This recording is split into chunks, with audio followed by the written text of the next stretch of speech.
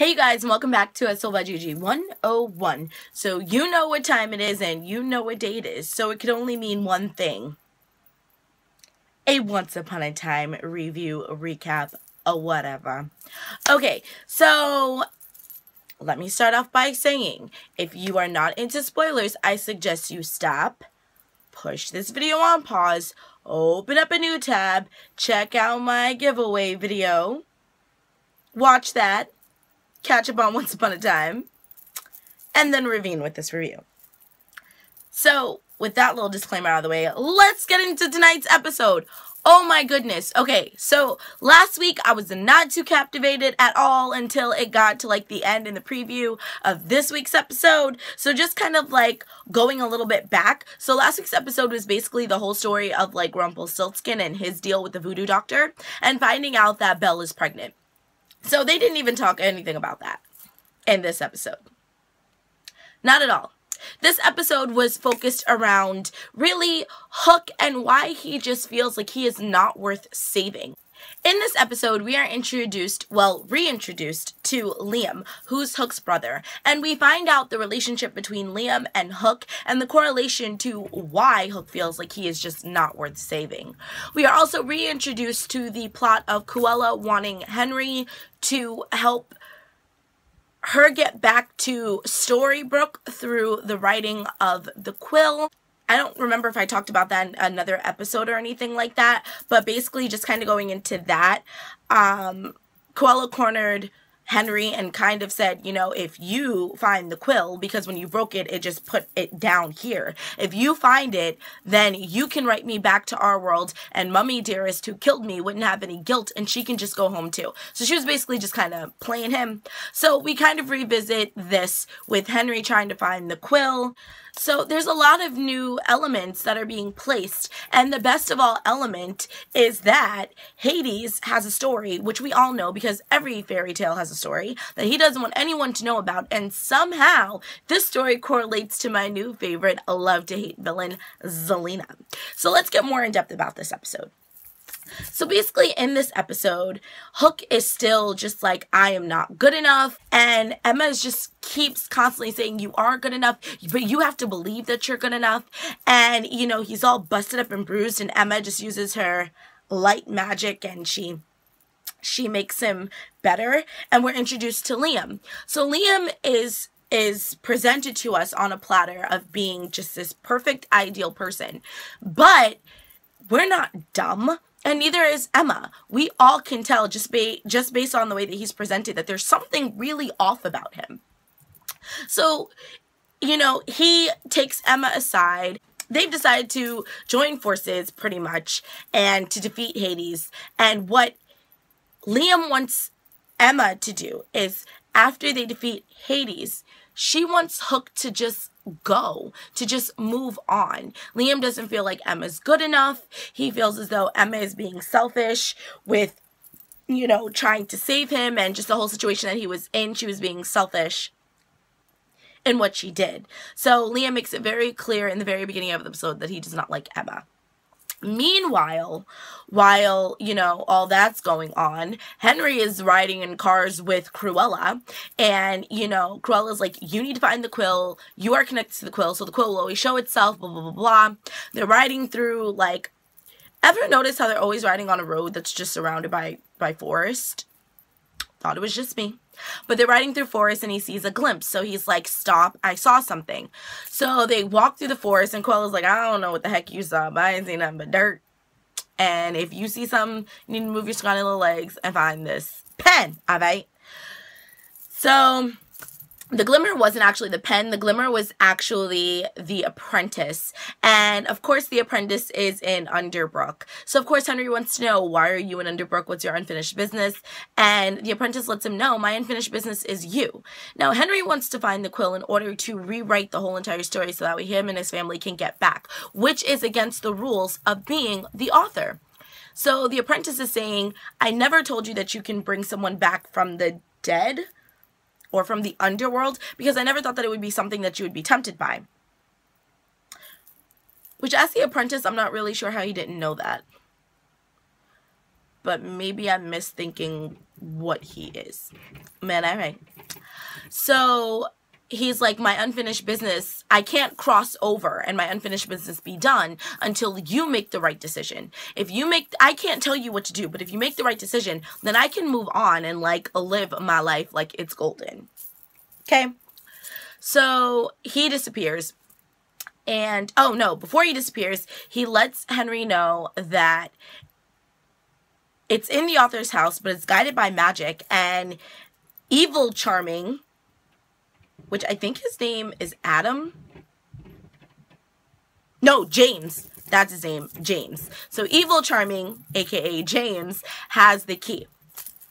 So Henry goes back with this little tidbit of information, and they have all decided, based upon the information that he has, that obviously Hades must have a story. So now they're looking for the book. And they have decided that the book is probably in the in the author's house, the original author, right? So they formulated this plan that this is what we're going to do. We're going to find this key, okay? And we are going to get the book, and we're going to find Hades' story, and we're going to conquer him.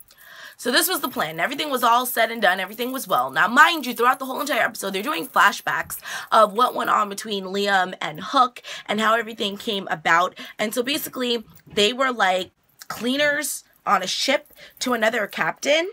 And the captain, like, just cheated them out of getting all their free stuff. So Liam was really good. But as you can tell, there's just something not right. If he was really all that good, he wouldn't be an Underbrook. He wouldn't have unfinished business. Again, insert Casper thoughts. So, of course, while the story is going through, we find out. Like, we're seeing this backstory and everything else. And Liam was honorable up until this point. So, back in Underbrook, Liam is a bartender. And he's cleaning up the bar, and Hades appears, and he's like, what do you want? And he's like, well, there is a book, it does have my story, and nobody needs to know that, so I need for you to get my story. And Liam's very, very defensive towards Hades, which anyone would be because he's Hades, but it was more like a personal offense kind of a thing. And this is where all the suspicion of what is going on with Liam comes to fruition. So Liam's like, do it yourself. He's like, that house is protected by light magic. Light magic and I are not friends, so you gotta do it. And he's all like, what if I choose not to? He's like, then your brother's gonna find out the truth of what your unfinished business is. So then it goes back to the clip of them being on the boat with the ship, and basically the captain of the ship that they were pretty much slaves to wanted them to ride into the eye of the storm to catch this gem that is supposed to be a myth because no one's ever been able to capture it. So basically, when they find out that this is what's happening, Liam goes into straight up superhero mode and he snatches the sword from them. He's like, this is not what's going to happen. What's about to not happen is you are not about to kill all of us because you have a death wish. Okay, you can do your suicide mission on your own. We ain't doing that. Not today. So he goes down. So, of course, so the captain's like, whatever. He surrenders at this point. And Liam goes down to the ship to find the maps to try and figure out how they can get themselves out of this. While they're trying to figure it out, boom, in pops Hades, because Hades, like every villain, every good villain, is an opportunist. So Hades comes in and he's like, is this what you're looking for? And he like shows this stone that they've been like trying to find or whatever the case may be. And he's like, you have what I want and I have what you want. All I need you to do is ride this ship right into that storm and give me all those lost souls. And I'll make sure you and your brothers survive, and you get this gem, and you get everything that you've been wanting. So, Liam, I think he did it with a heavy heart, but he agreed to it, and he rode them right into the eye of the storm, and he played on the fact that Hook really looked up to him, and Hook believed in him. And he got Hook on his side, which in turn, Hook being the chivalrous, manly man that he is, got the rest of the crew members on his side, and he, led them off into their death. So now he has to finish his bidding to Hades. So they find the mansion. Oh, first, this is like a side interesting note. So Snow and Charming sneak into the sheriff's office, which is owned by his evil twin charming brother James. They get the key, and Cruella comes in, and it's revealed that Cruella has this intense relationship with James, apparently, and Charming has to play it up while Snow sneaks off and gives the key to the gang. And it's revealed because Cruella does know that it's not really James, that's actually Charming, and she goes along with it until Charming's just like, I can't do this anymore, like, you're really freaking me out here. And it's revealed through Cruella that James, even though he was given to the king, I'm not going to go into that story because that's literally from like season 1, maybe season 2, but it's revealed that even though he was given to the king and his wife, and he had this life of grandeur, while Charming had a poor life living on a farm with his mom, he never understood why his mom gave him up. And that David actually got the better end of the stick because their mom loved him. And even though he wasn't raised with much, he was raised by someone who loved him and who wasn't driven by power and money like his adopted father, the king, was. So now he has this vendetta against David because his mother chose him over James. So, yeah, that's a side note that we just had to bring in because that was, like, a really interesting fact. So, moving right along and forward into the story. So, they go into the oh my gosh, what's his name? The author's house. Wow. They go into the author's house, and they find the book, and as he is instructed to do, Liam rips the pages out. Emma confronts him, and, you know, at this point, Emma's like, I don't get it. What are you up to? I know you're up to something, blah, blah, blah, blah, blah. And Liam's like, nope, not at all. In walks, Hook. And Hook can tell that there was some kind of tension between Emma and Liam and that Emma was a little bit off. So after Liam walks off, Hook approaches her on it. And Hook is just like, yo, what's going on with you? Like, I know you. No one knows you better than me. I know something's bothering you. And she's like, I'm just getting a really bad feeling about your brother and he's hiding something. And of course, Hook hops to defense because to him, Liam was like his Charming. You know, he was the brother that was just so perfect, and Liam was one person aside from Emma Swan that I think Hook never wanted to disappoint and always wanted to just try and make him proud, but it just seemed like no matter what he could do, he just always did it wrong. And so, you know, Hook is like, I don't want to hear it, blah, blah, blah, blah. So Hook leaves. So Liam goes, and he is all like, he's like near a well or whatever, near the house. And he drops the pages into the well. And Emma again confronts him. And she's like, I don't understand what your problem is. Hook is worth saving. He just needs to know it, blah, blah, blah, blah. And so Hick? Who's Hick? I don't know. But Hook walks in, and Hook is like, what's going on? And he's like, Emma's like, look, there's really something not right about your brother. And Hook is like, just Emma, get off of it. Honestly, just, you know what this is about. It has nothing to do with my brother. It has to do with you and I. And Emma's like, wait, what? What are you talking about? Like, I can prove that he just put those pages down the well. Like, look at his hand. And Liam really did bank on the fact that Hook believes in him and trusts him. So Hook is like, I don't need to look at my brother's hands. You just need to stop. And Emma's like, you know what? I'm done. Like, she didn't say I'm done, but she pretty much, like, in her speech was just like, I'm done. She was like, basically, you are the only person that needs to believe that you need to be saved. No matter how much I tell you that you're worth saving, no matter how much I tell you that you're worth it and that I know you're worth it, it doesn't matter unless you see it. And I was just like, yes, Emma, yes! You let Hook know. So Emma walks off. After Emma walks off, like less than 30 seconds, all these guys come up, and it's like, I'm sorry, are we in like the Warriors right now? Like, where did y'all come from? And it happened to be the captain of the ship from the previous story, and all the merry men, or the crewmen, and they let Hook know what happened, and they tell him, you know, your brother led us to our death, and he's fulfilling this deed with like Hades. That's why he's here. And Hook is like, what? Tell me that's not true. And Liam's like, I'm so sorry. So they're like, well, it's time for you to pay the debt. So there you go. So he takes them to, you know, that long plank. We'll just use it as a plank.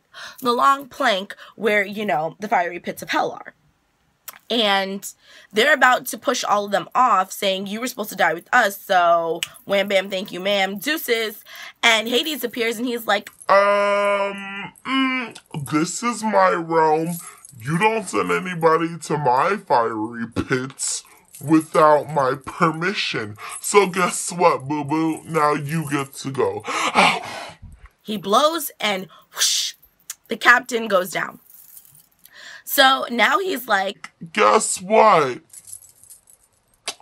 You kind of broke the deal. Okay, so now you're gonna go. So he goes, because, like, you know, he's like the big bad wolf where he huffs and puffs and he blows people off this plank. And Liam goes backwards, and Killian jumps and grabs his hand, and Liam does the most chivalrous thing, which was something he should have done in the beginning. He said, I am so sorry that I am not the brother. Because, okay, I forgot to mention something really important. So while the captain and the merry men were pushing them off, Liam and Hook exchanged words, and Hook expressed, you made me feel like I had to live up to this standard of perfection that was never attainable. And you weren't even perfect yourself. Like, how dare you? So that was like the last words or whatever before they were supposed to die. So as Hook is holding on to his brother, he's like, his brother tells him, you know, I'm really sorry that I gave you these delusions of grandeur about who I was. And Hook is like, it doesn't matter, like, hold on, brother, because, you know, they're like old English, and it's like, hold on, brother. And, you know, his brother is like, no, I need to pay for what I did. And he lets go of Hook's hand, and he goes to, like, drop to the fiery eternal depths of hell. And all of a sudden, mind you, Hades is here watching the whole entire thing. All of a sudden, it gets light. A sky appears, an ocean with I guess the Jolly Roger appears, and Hades is like, no. And Hook is like, what the flip no squad? What is happening? So his brother comes up on like a dinghy, and basically what happened was he accepted his punishment, and that gave him the freedom to move on to heaven. And Hook then has the epiphany that he is worth saving. You know, his brother had done all these things to ensure that he had a future, and he told Emma, I'm going to make sure that I get that future. So after we defeat Hades, we're going home, and we're going to start that future that we're supposed to have together. And the episode ends with Hades finding the pages, and the best part is we see Zelina. Oh my goodness. So this was a very, very good episode. I enjoyed it a lot. I will say that this episode is so intense with the heaven and hell. It's very interesting how it's like a play on the Bible. If you read the Bible, or if you're familiar with, you know, biblical stories, it's very interesting how they play on the heaven and the hell, and how you get to heaven and how you get to hell without directly using the actual, like, biblical reference. So I find that very interesting. But it's very intense, this half of this season. It's I feel like the show in general, yes, it's an intense show, but for the most part it's very lighthearted because it's still very fairy based, but this is some real intense episodes, and I'm actually looking forward to see how it continues. So that's it for this episode. It was so much easier to talk to you guys about this episode because I really, really, really enjoyed it. As always, don't forget to rate, comment, subscribe, and share, because sharing is caring. I post videos for sure every Sunday and every Tuesday. I am going to be doing a giveaway once I reach 500 subscribers, so please, please, please help me get there. That giveaway is a subscriber's choice, so the winner of the subscriber, I take into account what it is that they would like to see in the giveaway, providing that it is within reason. And I will see you guys later. Loves and likes ya. Bye.